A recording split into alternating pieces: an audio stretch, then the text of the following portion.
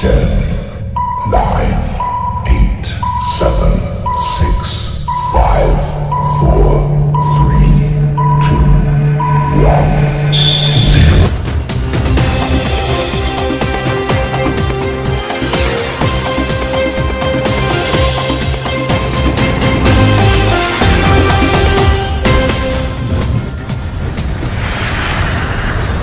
Hi hello ನಮಸ್ಕಾರ ವೀಕ್ಷಕರೇ, ನೀವು ನೋಡ್ತಿದ್ದೀರಾ ಟೇಕ್ ಆಫ್ ನ್ಯೂಸ್. ನಾನು ನಿಮ್ಮ ಜಯಂತ್. ಇವತ್ತಿನ ಟೇಕ್ ಆಫ್ ನ್ಯೂಸ್ನ ನ್ಯೂಸ್ ಬಾಕ್ಸ್ ಅಲ್ಲಿ ಏನೇನು ಸುದ್ದಿ ಸಮಾಚಾರಗಳಿದೆ ನೋಡ್ಕೊಂಬರೋಣ ಬನ್ನಿ. ಜನನಿ ಟ್ರಸ್ಟ್ ವತಿಯಿಂದ ಕಡ್ಡಾಯವಾಗಿ ಮತದಾನ ಮಾಡುವಂತೆ ನಗರದ ರೈಲ್ವೆ ನಿಲ್ದಾಣದ ಬಳಿ ಸಾರ್ವಜನಿಕರಿಗೆ ಮತದಾನದ ಬಗ್ಗೆ ಜಾಗೃತಿ ಮೂಡಿಸುತ್ತಾ ಕಡ್ಡಾಯ ಮತದಾನದ ಮನವಿ ಮಾಡಲಾಯಿತು.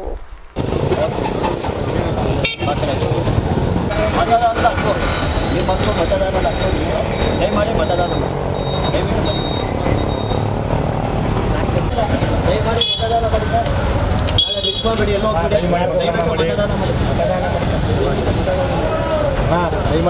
ಮಾಡಿ.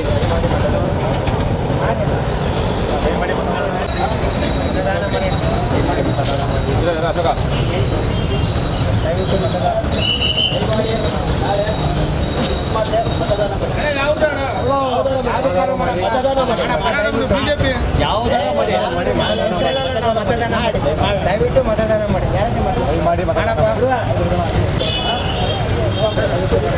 ದಯವಿಟ್ಟು ಮತದಾನ ಮಾಡಿ. ಮತದಾನ ನಿಮ್ಮ ಹಕ್ಕು.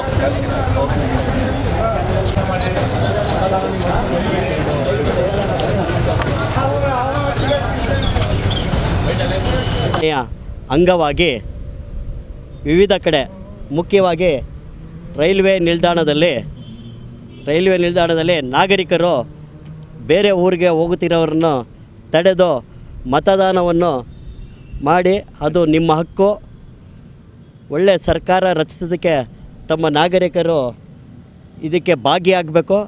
ದಯಮಾಡಿ ಹೊರ ಊರಿಗೆ ಹೋಗಬೇಡಿ, ಮತವನ್ನು ಚಲಾಯಿಸಿ ಅಂತ ಈ ಸಂದರ್ಭದಲ್ಲಿ ಜನನಿ ಸೇವಾ ಟ್ರಸ್ಟ್ ವತಿಯಿಂದ ಎಲ್ಲ ಸಾರ್ವಜನಿಕರಿಗೆ ಕೈ ಮುಗಿದು ಮನವಿ ಮಾಡಿಕೊಳ್ಳಲಾಯಿತು. ಈ ದಿನ 2019 ಲೋಕಸಭಾ ಚುನಾವಣೆ ನಡೀತಾ ಇದೆ. ಸಾರ್ವಜನಿಕರಿಗೆ ನಮ್ಮ ಜನನಿ ಟ್ರಸ್ಟ್ ವತಿಯಿಂದ ಒಂದು ಅರಿವು ಮೂಡಿಸಲಾಯಿತು.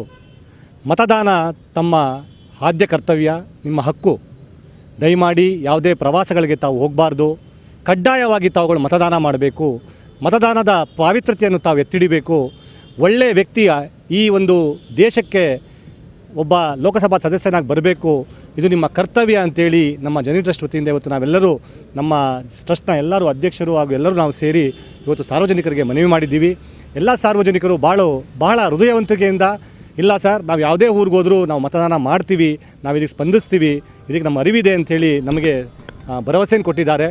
ದಯಮಾಡಿ ಎಲ್ಲ ಮತದಾರರು ಕಡ್ಡಾಯವಾಗಿ ಮತದಾನವನ್ನು ಮಾಡಬೇಕಾಗಿ ನಮ್ಮ ಜನನಿ ಟ್ರಸ್ಟ್ನ ಅಧ್ಯಕ್ಷರಾದ ಅಶೋಕ್ ಜಿ ಹಾಗೂ ನನ್ನಿಂದ ಮನವಿ ಮಾಡ್ತಾ ಇದ್ದೇನೆ. ನನ್ನ ಹೆಸರು ಎಸ್ ದಿವಾಕರ್, ಜನನಿ ಟ್ರಸ್ಟ್ ಸೆಕ್ರೆಟರಿ. ಜೆಎಸ್ಎಸ್ ಮಹಾವಿದ್ಯಾಪೀಠದ ವತಿಯಿಂದ ಚಿತ್ರಕಲಾ ಶಿಬಿರವನ್ನು ಸಮಾರೋಪ ಸಮಾರಂಭವನ್ನು ನಗರದಲ್ಲಿ ಹಮ್ಮಿಕೊಂಡಿದ್ರು.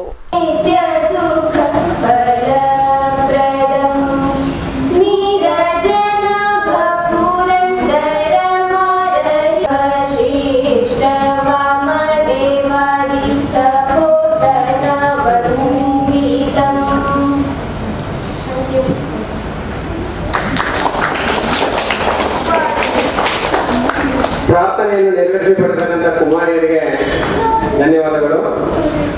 ಈ ಕಾರ್ಯಕ್ರಮದಲ್ಲಿ ಆಗಮಿಸಿರ್ತಕ್ಕಂಥ ಎಲ್ಲ ಗಣ್ಯರನ್ನ ಹಾಗೂ ಆಗಮಿಸಿರ್ತಕ್ಕಂಥ ಎಲ್ಲ ಶಿವರಾತ್ರಿಗಳನ್ನ ಸ್ವಾಗತಿಸಿ, ಪ್ರತಿ ವರ್ಷದಂತೆ ಈ ವರ್ಷವೂ ಬೇಸಿಗೆ ಚಿತ್ರಕಲಾ ಮೇಳವನ್ನು ಶಿಬಿರವನ್ನು ನಾವು ಏರ್ಪಡಿಸಿದ್ದೀವಿ. 1ನೇ ತಾರೀಕು ಶುರುವಾಗಿ ಇವತ್ತು ಕೊನೆಯ ಹಂತಕ್ಕೆ ಬಂದು ತಲುಪಿದ್ದೀವಿ. ಸಮಾರೋಪ ಸಮಾರಂಭದಲ್ಲಿ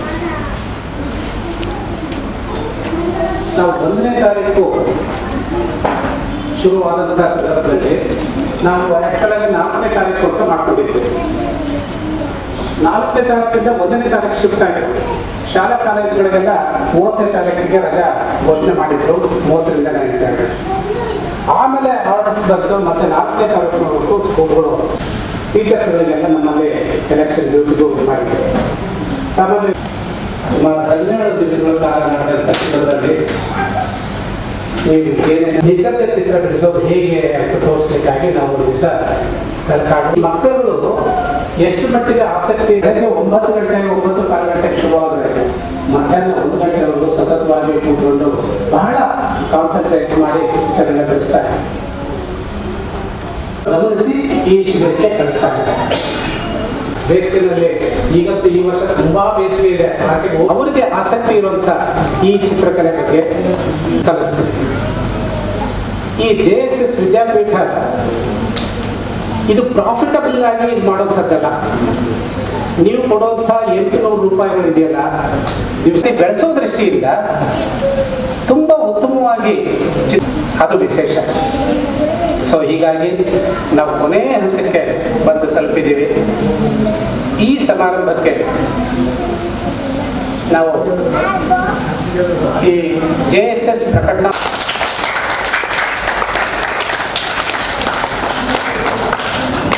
ಇನ್ನೊಬ್ರು ಆತ್ಮೀಯರು ಬಂದಿದ್ದಾರೆ.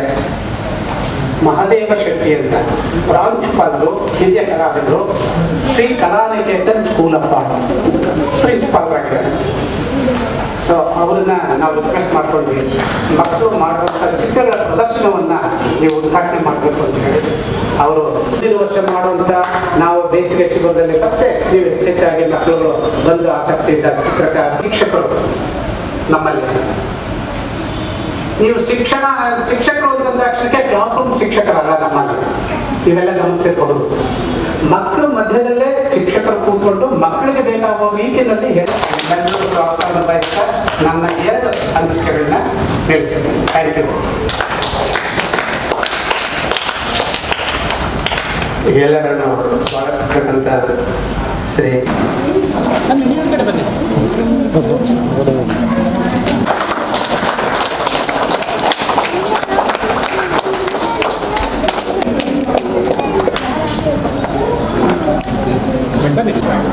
ಬನ್ನಿ. ಅಲ್ಲಿ ನೋಡು, ಎಲ್ಲ ಚಿತ್ರ ನೋಡು.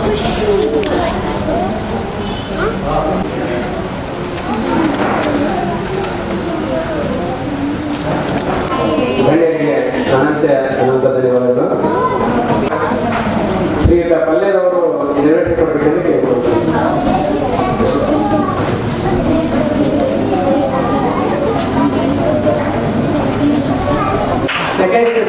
ಒಂದು ನಿಮಿಷ ಇಲ್ಲೇ ಅಲ್ಲೇ ಅಲ್ಲಿ ನೋಡು. ನಗ್ಬೇಕು. Preetham second prize, secondary.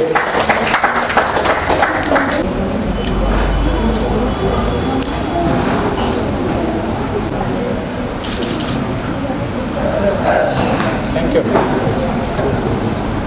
ಎಲ್ಲರಿಗೂ ನಮಸ್ಕಾರ. ನನ್ನ ಹೆಸರು ಪ್ರಾರ್ಥನಾ ಅಂತ. ನನಗೆ ಕ್ಯಾಮ್ಗಳಂದ್ರೆ ತುಂಬ ಇಷ್ಟ. ಚಿಡಿಯು ನನಗೆ ಡ್ರಾಯಿಂಗ್ ಗೊತ್ತಿರಲಿಲ್ಲ. ಇಲ್ಲಿ ಸೇರ್ಕೊಂಡಾಗ ನನಗೆ ತುಂಬ ಡ್ರಾಯಿಂಗ್ಗಳು ಕಲಿತೆ, ನೇಚರ್ಸ್ಗಳು ಕಲಿತೆ, ಅನಿಮಲ್ಸ್ಗಳು ಕಲಿತೆ. ಗಿಡ ಕಟ್ಟಿರಲಿಲ್ಲ, ಅಲ್ಲಿ ಪ್ಲೀಸ್ ಕ್ಯಾಮ್ಗಳ ಡ್ರಾಯಿಂಗ್ ಎಲ್ಲ ಕಲಿತೆ. ನೇಚರ್ ಡ್ರಾಯಿಂಗ್, ಗ್ಲಾಸ್ ಪೇಂಟಿಂಗ್, ಆಮೇಲೆ ಎಲ್ಲ ಕಲಿತೆ. ಒಟ್ಟು ಕಾಂಪ್ಲೆಕ್ಸಿಂದ ಎಲ್ಲನೂ ಕಲ್ತಿದ್ದೀನಿ. ಸರಿ ಇರ್ತಿತ್ತು. ಒಂದು ಭಾಷೆ ಅರ್ಥ ಆಗುತ್ತೆ. ಅದೇ ನೀವು ಕನ್ನಡ ತಗೊಂಡೋಗ್ಬಿಟ್ಟು ತಮಿಳುನಾಡಲ್ಲಿ ತೋರಿಸಿದ್ರೆ ಅಥವಾ ಗುಜರಾತಲ್ಲಿ ತೋರಿಸಿದ್ರೆ ಕನ್ನಡ ಅರ್ಥ ಆಗಲ್ಲ. ಆದರೆ ಚಿತ್ರ ಆ ಪ್ರದೇಶಕ್ಕೆ, ಎಲ್ಲ ಪ್ರದೇಶಕ್ಕೂ ಅರ್ಥ ಆಗೋಂಥ ಭಾಷೆ. ಹಾಗಾಗಿ ಆ ಚಿತ್ರಗಳು ಮನುಷ್ಯನ ಮೇಲೆ ತುಂಬ ಪ್ರಭಾವ ಬೀರ್ತಕ್ಕಂಥ ಒಂದು ಕಲಾ ಪ್ರಕಾರ. ಇದು ಬಣ್ಣ ಮತ್ತು ರೇಖೆಗಳಿಗಿರ್ತಕ್ಕಂಥ ಒಂದು ಶಕ್ತಿ ಆ ಚಿತ್ರ ನೋಡೋನಿಗೆ ಅರ್ಥ ಆಗುತ್ತೆ. ಮತ್ತು ಅದು ತುಂಬ ಸರಳವಾಗಿ ಅವನು ಗ್ರಹಿಸಿಕೊಳ್ಳಲಿಕ್ಕೆ, ಅರ್ಥ ಮಾಡಿಕೊಳ್ಳಲಿಕ್ಕೆ ಸಾಧ್ಯ ಆಗುತ್ತೆ. ಅಂಥ ಚಿತ್ರಕಲೆ ಮಕ್ಕಳಲ್ಲಿ ಯಾವ ರೀತಿ ಇರುತ್ತೆ ಅನ್ನೋದಕ್ಕೆ ನಾನು ಎರಡು ಮಾತು ಹೇಳಲಿಕ್ಕೆ ಇಷ್ಟಪಡ್ತೀನಿ.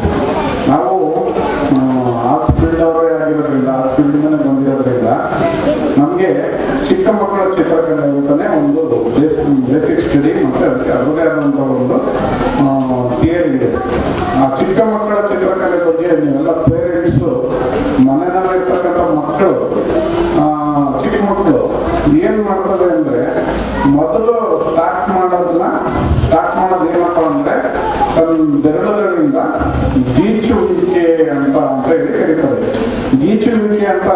ಅಂತ ಅದನ್ನ 1 ವರ್ಷದಿಂದ ಕನಿಷ್ಠ ಒಂದು 5ರಿಂದ 6ನೇ ವರ್ಷದ ತನಕ ಆ ಗೀಚುವಿಕೆ ಹಂತದಲ್ಲಿ ಮಕ್ಕಳು ನಿಮ್ಗೆ ಯಾರಿಗೂ ಗೊತ್ತಾಗಲ್ಲ, ಬೇರೆ ಯಾರಿಗೂ ಗೊತ್ತಾಗಲ್ಲ, ಅವರು ಡೈಲಿ ಡ್ರಾಯಿಂಗ್ ಮಾಡ್ತಾ ಇರ್ತಾರೆ. ಆ ನೀರಿನ ಚಿತ್ರ ಬರೀತಾರೆ, ಸಿರೆ ಸುಣ್ಣ ಸಿಗಲಿ, ಪೆನ್ಸಿಲ್ ಸಿಗಲಿ, ಪೆನ್ ಸಿಗಲಿ, ಅದನ್ನು ತಗೊಂಡು ಗೋಡೆ ಮೇಲೆ ಚಿತ್ರ ಬರೀತಾ ಇರ್ತಾರೆ. ಅದು ನಿಜವಾದಂಥ ಕಲೆ, ಆ ಮಕ್ಕಳಲ್ಲಿ ಇರ್ತಕ್ಕಂಥ ಕಲೆ. ನಮಗೆ ನಾವು ಅದನ್ನ ಆಸ್ವಾದನೆ ಮಾಡಬೇಕು ಅಂದ್ರೆ ಮಕ್ಕಳ ಚಿತ್ರಕಲೆನ ಆ ಗೋಡೆ ಮೇಲೆ ಗೀಚಾಡ್ತಾರೆ ನಮ್ಮ ಮಕ್ಕಳು. ಆ ಗೀಚುವಿಕೆ ಹಂತದಲ್ಲಿ ಅವರಲ್ಲಿರ್ತಕ್ಕಂಥ ಒಂದು ಸೂಕ್ತವಾದಂಥ ಪ್ರತಿಭೆಯನ್ನು ನಾವು ಅಲ್ಲಿ ನೋಡ್ಬೇಕಾಗುತ್ತೆ. ಆ ನಂತರದ ದಿನಗಳಲ್ಲಿ ಏನಾಗುತ್ತೆ, ಮಕ್ಕಳು ಮನಸ್ಸು ಕಲುಷಿತ ಹೋಗ್ತಾ ಹೋಗುತ್ತೆ, ಅದು ಕಲ್ಮಶ ಆಗ್ತಾ ಹೋಗುತ್ತೆ. ಅಲ್ಲಿ ಮುಂದೆ ಮಕ್ಕಳಿಗೆ ನಾವು ಅವ್ರ ಕಲಿಯುವಿಕೆಯ ಹಂತಗಳು ಏನು ಸ್ಟೆಪ್ ಇರುತ್ತಲ್ಲ, ಆ ಸ್ಟೆಪ್ನ ನಾವು ಪೇರೆಂಟ್ಸ್ ಅವರು ಅದನ್ನು ಡಿಸ್ಟರ್ಬ್ ಮಾಡ್ಕೊಂಡು ಹೋಗ್ತಾ ಇರ್ತೀವಿ. ನೀನು ಹಂಗೆ ಬರೀಲ್ಲ, ಹಿಂಗೆ ಬರೀ, ಇಷ್ಟು ದೊಡ್ಡದು ಬರೀ, ಇಷ್ಟು ಚಿಕ್ಕದು ಬರೀ, ಈ ಥರ ಬರೀ, ಆ ಥರ ಬರೀ ಅಂತ ಹೇಳಿ ನಾವು ಪೇರೆಂಟ್ಸ್ ಆ ಮಗು ಮನಸ್ಸನ್ನು ಕಂಪ್ಲೀಟ್ ನಾಶ ಮಾಡ್ಬಿಡ್ತೀವಿ. ಆ ನಾಶ ಮಾಡೋದ್ರಿಂದ ಏನಾಗುತ್ತೆ, ಆ ಕಲೆ ಮಕ್ಕಳಲ್ಲಿರ್ತಕ್ಕಂಥ ಕಲಾ ಪ್ರಕಾರ ಏನಿರುತ್ತೆ, ಕಲಾ ಸೂಕ್ಷ್ಮ ಏನಿರುತ್ತೆ ಅದು ಸತ್ತು ಹೋಗುತ್ತೆ. ನಿಜವಾದ ಕಲೆನ ನಾವು ನೋಡಬೇಕು ಅಂದರೆ ಅದು ಎಲ್ಲರ ಏನು ಡೈರೆಕ್ಷನ್ ಇರುತ್ತಲ್ಲ, ಆ ಡೈರೆಕ್ಷನ್ ಮಗು ಗೊಂದಲಕ್ಕೆ ಈಡಾಗ್ಬಿಟ್ಟು ಅದು ಕಂಪ್ಲೀಟ್ ನಾಶ ಆಗುತ್ತೆ. ಇದು ನಾನು ಯಾಕೆ ಹೇಳ್ತಾ ಇದ್ದೀನಿ ಅಂದರೆ, ಹಂಗಂತ ಹೇಳ್ಬಿಟ್ಟು ನಮ್ಮ ಮಕ್ಕಳನ್ನ ಫ್ರೀ ಬಿಡೋಕ್ಕೆ ಆಗಲ್ಲ, ಫ್ರೀ ಬಿಡೋಕ್ಕೂ ಆಗಲ್ಲ. ಆ ಮಗುವಿಗೆ ಏನಾಗುತ್ತೆ, ಯೋಚನಾ ಶಕ್ತಿ ಬೆಳೆದಂಗೆ ಮಕ್ಕಳಲ್ಲಿ ಕೆಲವರು ರಿಯಲ್ ಆರ್ಟ್ ಟ್ಯಾಲೆಂಟ್ ಇರುತ್ತೆ. ಆ ರಿಯಲ್ ಆರ್ಟ್ ಟ್ಯಾಲೆಂಟ್ ಏನಿರುತ್ತೆ ಅದನ್ನು ಗುರುತಿಸ್ಬಿಟ್ಟು ಇಂಥ ಕಲಾ ಶಿಬಿರದಲ್ಲಿ ಕೆಲಸ ಮಾಡೋದು. ನಗರದಲ್ಲಿ ಇಂದು ಮಹಾವೀರ ಜಯಂತಿ ಪ್ರಯುಕ್ತ ದಿಗಂಬರ ಜೈನ ಸಮಾಜದ ವತಿಯಿಂದ ಭಕ್ತಿಭಾವದ ಮಹಾವೀರ ಜಯಂತಿಯನ್ನು ಆಯೋಜಿಸಲಾಗಿತ್ತು. ಇದೇ ಸಂದರ್ಭದಲ್ಲಿ ಮಹಾವೀರ ಮೂರ್ತಿಯನ್ನು ನಗರದಲ್ಲಿ ವಿವಿಧ ಮೊಹಲಗಳಲ್ಲಿ ಮೆರವಣಿಗೆ ಮೂಲಕ ಡೋಲು ತಮಟೆ ನಗರಿಗಳೊಂದಿಗೆ ಬಹಳ ವಿಜೃಂಭಣೆಯಿಂದ ನೆರವೇರಿಸಿದ್ರು. ಅಂತೆಯೇ ಕುರಿತು ಸಮಾಜದ ಅಧ್ಯಕ್ಷರು ಮತ್ತು ಶ್ರೀ ಸುಮತಿನಾಥ್ ಜೈನ್ ಶ್ವೇತಂಬರ ಮೂರ್ತಿ ಸಂಘದ ಅಧ್ಯಕ್ಷರುಗಳು ಮಾತನಾಡಿದರು.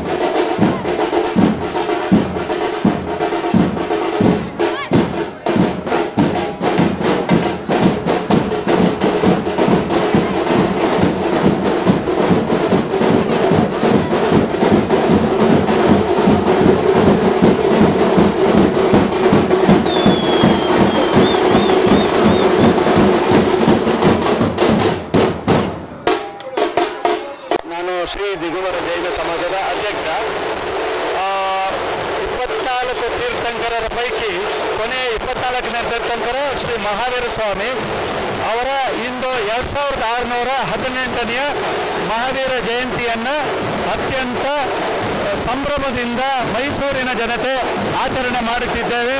ಇಂದು ಬೆಳಗ್ಗೆ 8:30ಕ್ಕೆ ಮೈಸೂರಿನ ಚಂದ್ರಗುಪ್ತ ರಸ್ತೆಯ ML ಜೈನ್ ಬೋರ್ಡಿಂಗ್ನಿಂದ ಮಹಾವೀರ ಸ್ವಾಮಿಯ ದಿನಬಿಂಬದ ರಥಯಾತ್ರೆ ಹೊರಟು ಚಿನ್ನದ ಪಲ್ಲಕ್ಕಿಯಲ್ಲಿ ಮತ್ತು ಬೆಳ್ಳಿಯ ಪಲ್ಲಕ್ಕಿಯಲ್ಲಿ ಶ್ರೀ ಮಹಾವೀರ ದಿನಬಿಂಬವನ್ನು ಕೂರಿಸಿ ಮೈಸೂರಿನ ನಗರದ ಪ್ರಮುಖ ರಸ್ತೆಗಳಲ್ಲಿ ಇಂದು ಮೆರವಣಿಗೆ ಮಾಡಿ ಮುಕ್ತಾಯ ಹಂತಕ್ಕೆ ಬಂದಿದ್ದೇವೆ. ಸುಮಾರು 1,000ರಿಂದ 1,500 ಜನಸಂಖ್ಯೆಯ ಈ ಮೆರವಣಿಗೆ ಅತ್ಯಂತ ವಿಜೃಂಭಣೆಯಿಂದ ನಡೀತಾ ಇದೆ. ರಸ್ತೆ ಮಧ್ಯದಲ್ಲಿ ಬಿಸಿಲಿನ ತಾಪ ಏರಿರುವುದರಿಂದ ಅಲ್ಲಲ್ಲೇ ಶ್ರಾವಕರು ಮಜ್ಜಿಗೆ, ಸಿಹಿ, ತಣ್ಣೀರು ಇದನ್ನೆಲ್ಲ ವಿತರಣೆ ಮಾಡಿ ಪುಣ್ಯಭಾಗಿಗಳಾಗಿದ್ದಾರೆ. ಇದು ಸುಮಾರು ಮಹಾವೀರ ಮಂಡಳಿಯವರು 45ರಿಂದ 50 ವರ್ಷದಿಂದ ಇದನ್ನು ಮಾಡ್ಕೊಂಡು ಬರ್ತಾ ಇದ್ದಾರೆ. आज महावीर प्रभु का जन्म कल्याणक महोत्सव है। 2618वां जन्म महोत्सव मनाने हेतु हम पूरे मैसूर के जैन समाज यहाँ पर एकत्रित हुए हैं एवं बड़े ही धूमधाम से आज इस कार्य की शुरुआत सुबह में परमात्मा के वरघोड़े के साथ की गई। श्री सुमतिनाथ जिनालय से वरघोड़ा प्रारंभ होकर के हल्लतकेरी महावीर नगर से होते हुए अशोकारोह होकर के महावीर भवन अभी भी वरघोड़ा पहुंचा है और यह सारा कार्य पूज्य साध्वी जी भगवान मोक्ष श्री जी महाराज साहब की पावन निष्ठा के अंदर यहाँ पर संपन्न हो रहा है। और अभी आगे के कार्यक्रम के अंतर्गत हमारे संघ के अध्यक्ष श्री अशोक भाई दांतेवाड़िया ने इस कार्य के संबंधी संपूर्ण सूचना दी कि इस भव के अंदर हमें जिन शासन, जैन धर्म और जैन कुल मिला है, ये हमारे ऊपर प्रभु महावीर का बहुत ही बड़ा उपकार है। और हम प्रभु से ये प्रार्थना करते हैं कि हमारे जीवन के अंदर हमें और भी कई भव करने पड़े तो हमें ನಾಳೆ 2019ರ ಲೋಕಸಭಾ ಚುನಾವಣೆ ನಡೆಯಲಿದ್ದು ಕೊಡಗು ಮೈಸೂರು ಲೋಕಸಭಾ ಕ್ಷೇತ್ರದ ಚುನಾವಣೆಗೆ ಮೈಸೂರು ಜಿಲ್ಲಾಡಳಿತ ಸಜ್ಜುಗೊಂಡಿದೆ. ಇನ್ನು ಮಾಸ್ಟರಿಂಗ್ ಕಾರ್ಯದಲ್ಲಿ ಸಿಬ್ಬಂದಿಗಳು ನಿರತರಾಗಿದ್ದಾರೆ. ನಿಯೋಜಿತ ಮತಗಟ್ಟೆಗಳಿಗೆ ತೆರಳಲು ಸೂಕ್ತ ವ್ಯವಸ್ಥೆ ಕಲ್ಪಿಸಲಾಗಿದೆ. ಇನ್ನು ಸಿಬ್ಬಂದಿಗಳಿಗೆ ಬೆಳಗ್ಗೆ 6 ಗಂಟೆಯಿಂದಲೇ ಕೆಎಸ್ಆರ್ಟಿಸಿ ಬಸ್ ವ್ಯವಸ್ಥೆ ಮಾಡಲಾಗಿದೆ. ಇನ್ನು ಮೈಸೂರಿನ ಮಹಾರಾಣಿ ಮಹಾರಾಜ ಕಾಲೇಜಿನಿಂದ ಸಿಬ್ಬಂದಿಗಳು ತೆರಳುತ್ತಿದ್ದು ಮತಗಟ್ಟೆಯ ಮಾಹಿತಿ ಪಡೆದು ನಿಯೋಜಿತ ಸ್ಥಳಗಳತ್ತ ಹೆಜ್ಜೆ ಹಾಕಿದ್ದಾರೆ. ಇನ್ನು ಕೇಂದ್ರ ಸ್ಥಾನದ ಮಾಹಿತಿ ತಿಳಿದು ಸ್ಥಳಗಳತ್ತ ಸಿಬ್ಬಂದಿಗಳು ಇವಿಎಂ ಯಂತ್ರ ಸಾಗುತ್ತಿದ್ದು ಕಂಡು ಬಂದಿದೆ. ಇನ್ನು ಚುನಾವಣೆ ಕರ್ತವ್ಯಕ್ಕೆ ನೇಮಕಗೊಂಡಿರುವ ಸಿಬ್ಬಂದಿಗಳು ಹಾಗೂ ಮೈಕ್ರೋ ಅಬ್ಸರ್ವರ್ ಮಸ್ಟರಿಂಗ್ ಸ್ಥಳದಲ್ಲಿದ್ದು ಬೆಳಗ್ಗೆ 6 ಗಂಟೆಗೆ ಹಾಜರಾಗಿ ಕೆಎಸ್ಆರ್ಟಿಸಿ ಬಸ್ ಸೌಲಭ್ಯವನ್ನು ಸದುಪಯೋಗಪಡಿಸಿಕೊಂಡರು. ನಾಳೆ ನಡೆಯುವ ಲೋಕಸಭಾ ಚುನಾವಣೆ ಹಿನ್ನೆಲೆ ಮೈಸೂರಿನ ಜಿಲ್ಲಾಧಿಕಾರಿ ಅಭಿರಾಮ್ ಜಿ ಶಂಕರ್ ಮತ್ತು ಚುನಾವಣೆ ಆಯೋಗಾಧಿಕಾರಿ ನಮ್ಮೊಂದಿಗೆ ಮಾತನಾಡಿದ್ದು ಹೀಗೆ. ಜನ ಬಂದಿರಲಿ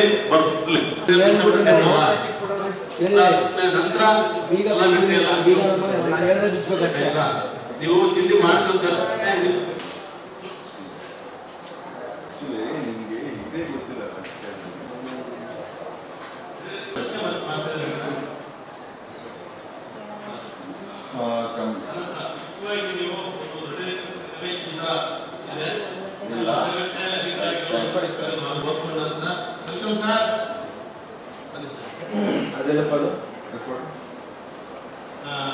ನೀವು ಓದ್ಕೊಂಡು ಅವ್ರಿಗೂ ಸಹ 23, 46,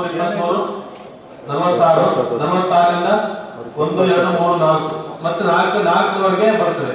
2 ರೌಂಡ್ಸ್ ಅದು ಬಿದ್ದು ನೋಡಿ ನಿಮಗೆ ಎಷ್ಟು ರೌಂಡ್ ಅದು ಗೊತ್ತಾಗಲ್ಲ. 2 ರೌಂಡ್ ಆಗಿ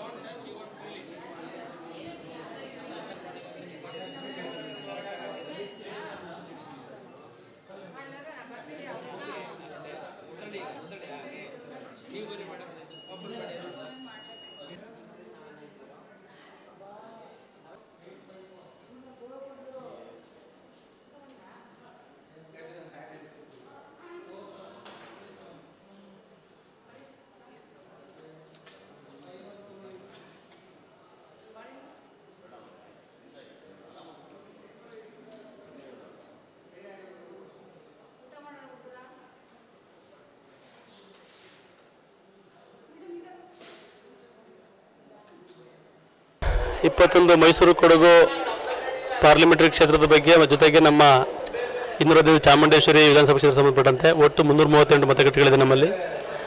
ಸುಮಾರು 1600 ಜನ ಮತಗಟ್ಟೆ ಅಧಿಕಾರಿಗಳು ಸಿಬ್ಬಂದಿಗಳು ನಮ್ಮಲ್ಲಿ ಇವತ್ತು ಬಂದಿದ್ದಾರೆ. ಎಲ್ಲರಿಗೂ ಕೂಡ ಮತಗಟ್ಟೆ ಕಳಿಸ್ಕೊಡೋಕ್ಕೆ ಎಲ್ಲ ಸಾಮಗ್ರಿಗಳನ್ನು ನಾವು ಇವತ್ತು ತಲುಪಿಸಿದ್ದೇವೆ. ಒಟ್ಟು 23 ರೂಮುಗಳು ಮತ್ತು ಅವರಿಗೆ ಕಾದಿರಿಸಿದ್ದೇವೆ. ಪ್ರತಿಯೊಂದು ರೂಮ್ನಲ್ಲಿ 15 ಮತಗಟ್ಟೆಗಳಿಗೆ ಒಬ್ಬೊಬ್ಬರು ಅಂತ ನಾವು ರೂಮ ಸೆಕ್ಟರ್ ಆಫೀಸರ್ಸು ಮತ್ತು ಮಾಸ್ಟರ್ನ ನಮಗೆ ಕಳಿಸಿದ್ದೇವೆ. ನಂತರ 3 ರೂಮ್ನಲ್ಲಿ ರಿಸರ್ವ್ ಸ್ಟಾಫ್ ಇದ್ದಾರೆ, ಅವ್ರಿಗೂ ಕೂಡ ಮಾಡ್ತಿದ್ದೇವೆ. ಜೊತೆಗೆ ಒಂದು 75 ಜನಗಳಿಗೆ ನಮಗೆ ಅದಕ್ಕೂ ಹೆಚ್ಚು ಮೈಕ್ರೋ ಅಬ್ಸರ್ವರ್ನ ನಾವು ಎಲ್ಲಿ ಕ್ರಿಟಿಕಲ್ ಪೊಲೀಸ್ ಸ್ಟೇಷನ್ ಇದೆ, ವಲ್ನರಬಲ್ ಕ್ರಿಟಿಕಲ್ ಇರ್ತಕ್ಕಂಥ ಪೊಲೀಸ್ ಸ್ಟೇಷನ್ಗಳಿಗೆ ಮೈಕ್ರೋ ಅಬ್ಸರ್ವರ್ನ ಕಳಿಸ್ಕೊಡ್ತಾ ಇದ್ದೇವೆ. ಪ್ರತಿ ಮತಗಟ್ಟೆಗೆ ಒಬ್ಬರು ಅಥವಾ ಇಬ್ಬರು ಪೊಲೀಸ್ನವರು ಪೊಲೀಸ್ ಸೆಕ್ಯೂರಿಟಿನ ಕೂಡ ನಾವು ಕೊಡ್ತಾಯಿದ್ದೇವೆ. ಅಷ್ಟು ನಮ್ಮ ಕಡೆಯಿಂದ ಆಗ್ತಾಯಿದೆ.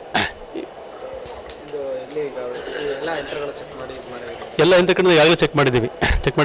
ಇವತ್ತು ಯಾವ್ದಾದ್ರು ದೋಷ ಕಂಡು ಬಂದರೆ ಅದನ್ನು ಕೂಡ ರಿಪ್ಲೇಸ್ ಮಾಡ್ತಕ್ಕಂಥದ್ದು ಅಥವಾ ರಿಪೇರಿ ಮಾಡಿಕೊಡ್ತಕ್ಕಂಥದ್ದು ಕೂಡ ಮಾಡ್ತಾಯಿದ್ದೇವೆ. ಅದನ್ನು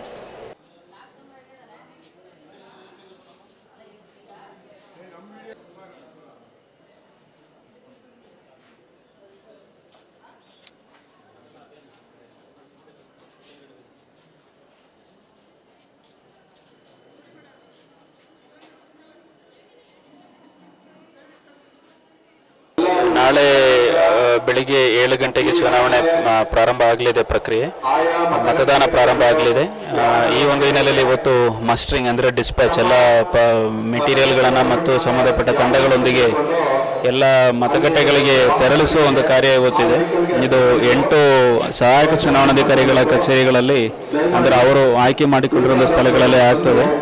ಇವತ್ತು ಮೈಸೂರು ಕೊಡಗು ಕ್ಷೇತ್ರದ 8 ಕಡೆ ಕೂಡ ನಡೀತಾ ಇದೆ. ಈಗಾಗಲೇ ಬೆಳಗ್ಗೆ ಅವರಿಗೆ ಕೊಡಬೇಕಾದ ಸಾಮಗ್ರಿಗಳನ್ನು ಕೊಟ್ಟಿದ್ದೀವಿ ಮತ್ತು ಈಗ ಟ್ರೈನಿಂಗ್ ನಡೀತಾ ಇದೆ. ಒಂದು ರಿಫ್ರೆಷರ್ ಟ್ರೈನಿಂಗ್ ಥರ ಮಾಡ್ತೀವಿ.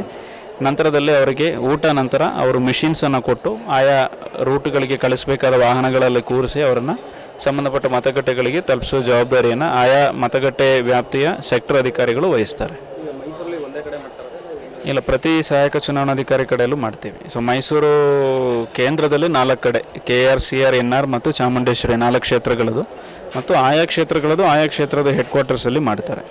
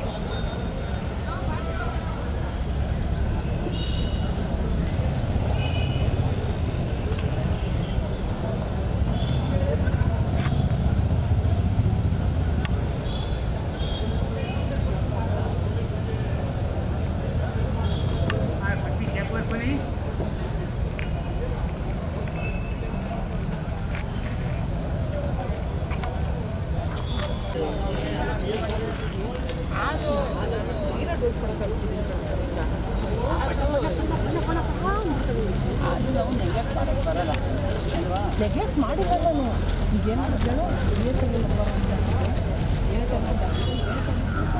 ನಾನು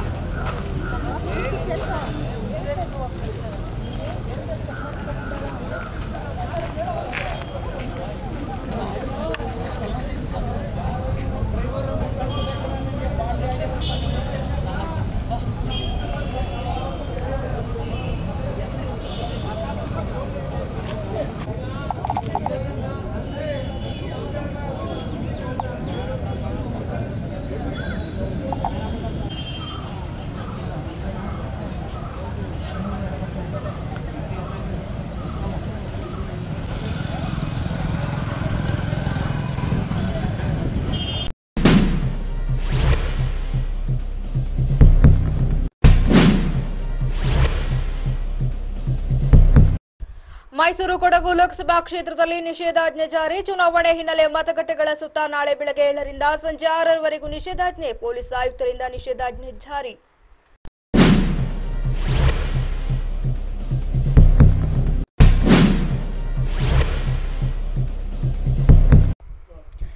ನಾಳೆ ಕರ್ನಾಟಕದಲ್ಲಿ ಮೊದಲ ಹಂತದ ಮತದಾನ. ಇಂದು ಮೈಸೂರು ಜಿಲ್ಲೆ ವಿವಿಧೆಡೆ ಮಸ್ಟರಿಂಗ್ ಕಾರ್ಯ. ಚುನಾವಣೆ ವಿಶೇಷವಾಗಿ 405 ಕೆಎಸ್ಆರ್ಟಿಸಿ ಬಸ್, 114 ಜೀಪ್, 95 ಮಿನಿ ಬಸ್ಗಳ ಬಳಕೆ.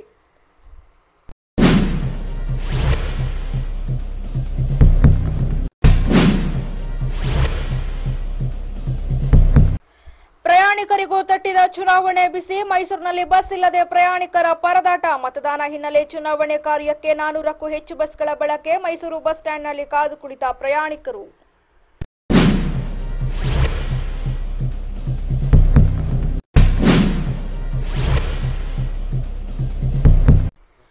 ಶಾಂತಿ ಭಂಗ ಕೃತ್ಯ ನಡೆಸುವವರ ವಿರುದ್ಧ ಕ್ರಮ. ಮಂಡ್ಯ ಜಿಲ್ಲೆ ಎಲ್ಲಾ ಮತಗಟ್ಟೆಯಲ್ಲಿ ನಿಷೇಧಾಜ್ಞೆ. ಕಾನೂನು ಸುವ್ಯವಸ್ಥೆ ಕಾಪಾಡುವ ನಿಟ್ಟಿನಲ್ಲಿ ನಿಷೇಧಾಜ್ಞೆ ಜಾರಿಗೊಳಿಸಿದ ಡಿಸಿ ಜಾಫರ್.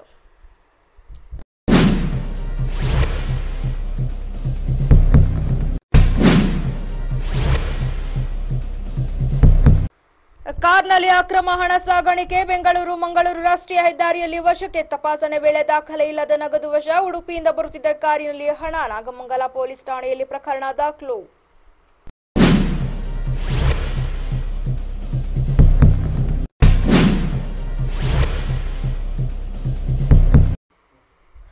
ಮೈಸೂರು ಕೊಡಗು ಚಾಮರಾಜನಗರ ಮಂಡ್ಯದಲ್ಲಿ ಬಹಿರಂಗ ಪ್ರಚಾರಕ್ಕೆ ನಿನ್ನೆಯಿಂದ ತೆರೆ. ಇಂದಿನಿಂದ ಮನೆ ಮನೆಗೆ ತೆರಳಿ ಪ್ರಚಾರಕ್ಕೆ ಅನುವು. ಕ್ಷೇತ್ರದ ಮತದಾರರು ಕ್ಷೇತ್ರ ತೊರೆಯಲು ಸೂಚನೆ.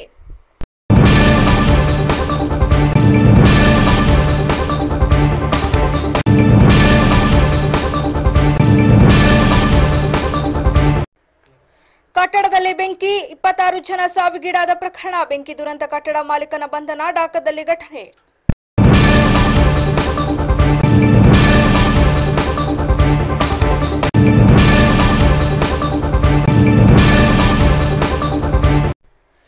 ದತ್ತಾಂಶ ಪ್ರಸಾರಕ್ಕೆ ಉಪಗ್ರಹ ಉಡಾವಣೆ. ದ್ವಿತೀಯ ಪೀಳಿಗೆ ಉಪಗ್ರಹ ಉಡಾವಣೆ ಮಾಡಿದ ಚೀನಾ. ಯಶಸ್ವಿಯಾಗಿ ಚೀನಾದ ರಾಕೆಟ್ ಉಡಾವಣೆ.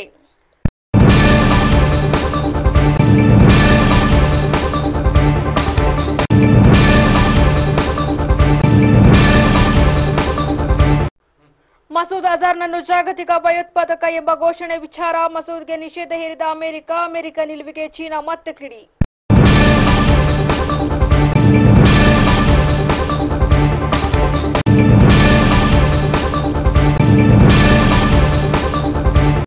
ಭಾರತದ ನಿರಂತರ ಒತ್ತಡ ಹಿನ್ನೆಲೆ ಜಾಗತಿಕ ಆರ್ಥಿಕ ಕ್ರಿಯಾಪಡೆಯಿಂದ ಪಾಕ್ನನ್ನು ಕಪ್ಪು ಪಟ್ಟಿಗೆ ಸೇರಿಸಲು ತೀರ್ಮಾನ. ಪಾಕ್ ಕಪ್ಪು ಪಟ್ಟಿಗೆ ಸೇರಿದ್ರೆ ಪಾಕ್ಗೆ 68,000 ಕೋಟಿ ನಷ್ಟ.